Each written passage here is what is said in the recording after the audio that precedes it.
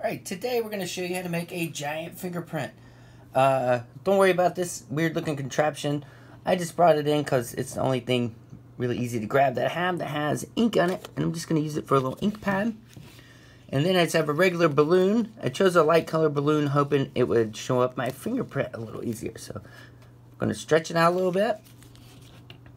See if I can get it reasonably flat. Go ahead and get my finger kind of inked up here. Oh yeah, that's good. You see that? And then I'm going to roll my fingerprint. Alright, so you can see it there. So now I'm going to blow this up and see what happens.